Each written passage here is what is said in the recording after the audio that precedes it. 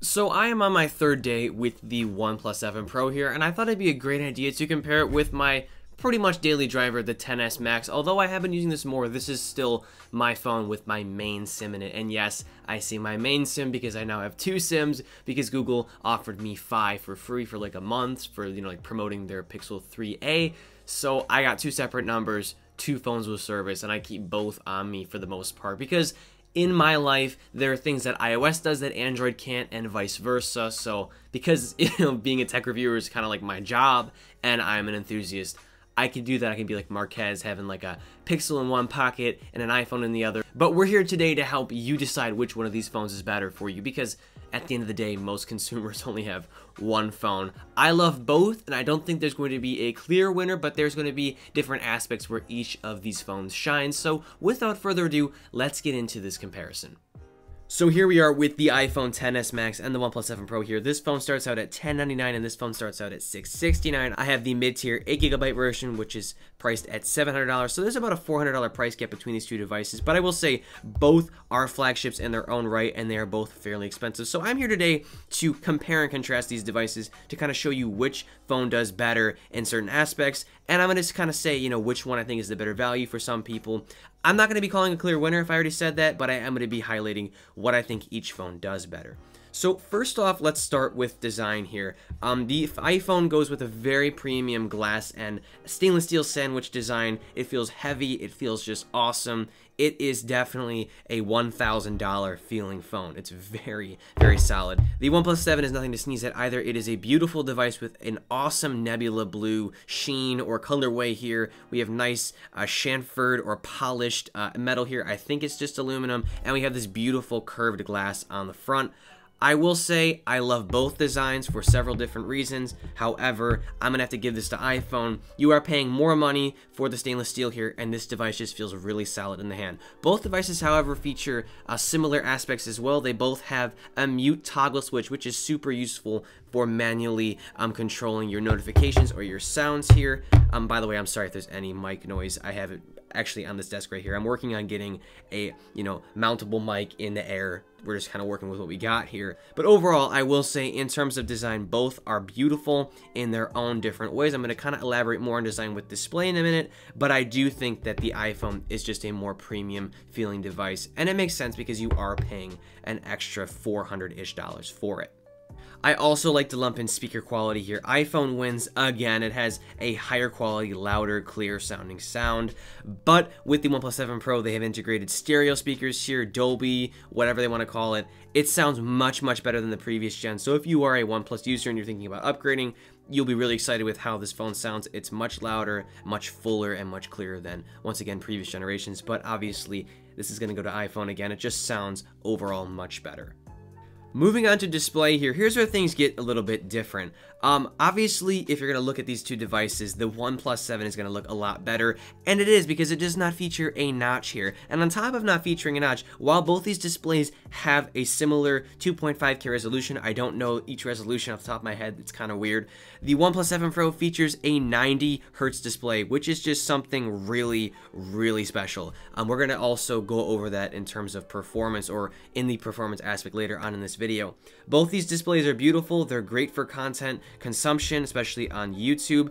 However, I will say I enjoy it more with the OnePlus 7 Pro because there is no notch and you can just zoom into videos and have no, kind of obstruction in your way. Also, colors are a little bit more exaggerated with the OnePlus, and I actually prefer that more than with my iPhone. I enjoy the kind of punchier, more contrasty look to the display with the OnePlus 7 Pro. But I will say iPhone's OLED display here is beautiful as well, and it also features 3D Touch, which is a special feature not found in other phones right now. So we got pressure sensitivity here and a notchless display here. I think OnePlus 7 Pro definitely wins this. This phone is just centered around this beautiful, massive display. But also, if you are concerned, iPhone XS Max is not far off from that. It has a very nice, very thin bezel design. However, we still have the notch here. Moving on to battery life here, both these devices, I honestly can't give you an exact number because I haven't had this for long enough. And, with this phone, it depends on my usage during the day. I estimate I can get around 5 to 6 hours with both of these phones with my heavy usage case.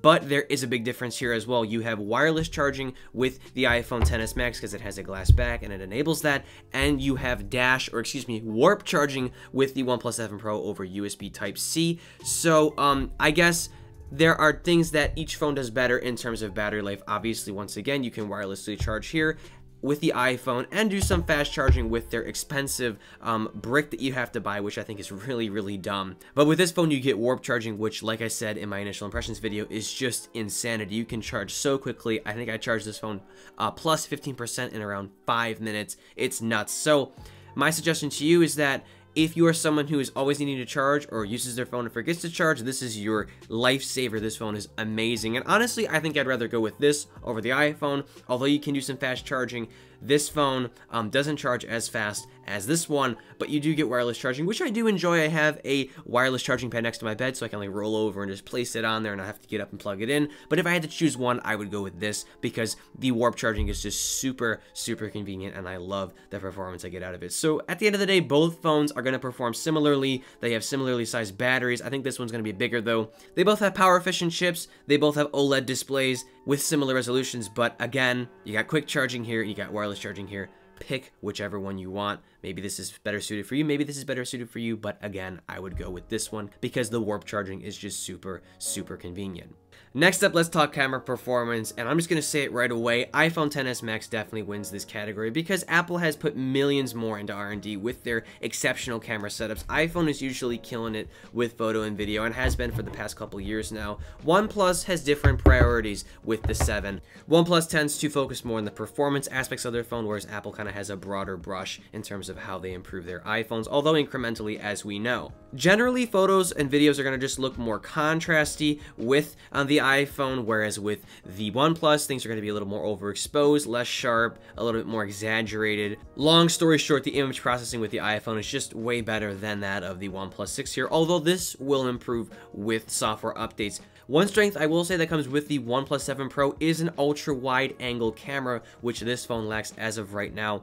It's really great to be able to get wide-angled shots, especially in very enclosed or claustrophobic places where you might not be able to capture everything in the frame. With this phone, you can do that, and that is a great feature, although it is restricted to photo and not video mode, which is kind of disappointing. And although iPhone XS Max really is king of video right now in terms of dynamic range and autofocus and whatever, OnePlus 7 Pro does hold its own, and I've gotten several comments that came from my photo and video comparison saying that the OnePlus 7 Pro does a decent job with video in terms of stabilization, sharpness, and color, and I would agree. It actually does better or performs better in video than in photo, so if you're more of a video person and you want the performance aspects of the OnePlus 7 Pro, which we're going to talk about in a minute, over the iPhones, then this should be a great device for you. Just don't expect incredibly great things with the photo performance with the 7 Pro here. iPhone XS Max is going to be your go-to guy for great photos and videos consistently. And to wrap things up with camera here, we have a pretty advanced front-facing camera setup here with the iPhone XS Max and the notch. You have the Face ID tech, which allows, better tracking and like Snapchat and stuff, and like a really awesome looking portrait mode, although it's not as good as the Pixels. With the OnePlus 7 Pro here, although photos and videos are not going to be as great because once again, their processing is inferior, you have a really dope motorized camera setup. And I'm going to say it, the photos and videos you can take on here are more than adequate. You should have absolutely no problem. The front-facing camera is not the most important aspect of any smartphone, I would think, and this camera is more than good enough for the occasional selfie and, video chatting over Duo and whatever. But this camera is motorized, and while it accommodates that notchless display, it also just looks really dope, and it's kind of a party trick. I really do enjoy this feature. No other phones in the US really do this, and people are going to kind of gawk at you when you use this. You can explain like, oh yeah, this is a motorized camera. I know that sounds really stupid, it's kind of like, why even have that? Like, it's not like this insanely awesome feature. I think it's pretty cool, and you will definitely get some glances here. And I think it's a really brilliant design aspect as well, again, as it accommodates that notchless display on the front, which is a really big selling point of this phone. Last up, let's talk performance here with both these devices. Both phones pack really insane processors. The Snapdragon 855 actually outperforms the A12 in multi-core scores, whereas the A12 outperforms the 855 in single-core scores. But instead of translating to better, daily tasks or whatever, or faster daily, basic functions with the phone, OnePlus kills it here because their software is just geared towards making everything super blazing fast. I'm gonna say that this phone is like a Hellcat. It's gonna just 0 to 60 in like 3 seconds. It's super quick and everything, especially with the 90 Hz display, which makes everything look super buttery. With the iPhone XS Max, you have a really powerful processor, but it's more animation centric. It's more like a smooth ride on like a Mercedes or like a Rolls Royce or something. You have a powerful engine or a processor, but you're not trying to just accelerate or to open apps super quickly. Both are exceptional performers. This is no slouch by any means, but if you want raw performance, you're gonna wanna go with the OnePlus 7 Pro here. Everything is just super quick. There's absolutely no delay. And once again, the 90 Hz display makes everything so fun to play around with. The scrolling, everything. It's just phenomenal.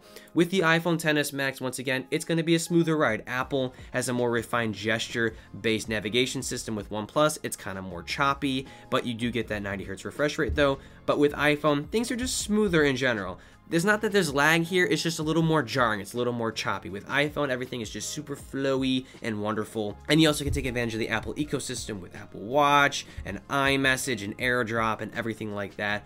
Whereas with Oxygen OS, it's just your typical Android phone. However, the experience is super stock, and it also comes with a lot of great customizable features in terms of navigation, accent colors, just overall customizations. So that's kind of going into the iOS versus Android territory. I'm not trying to do that.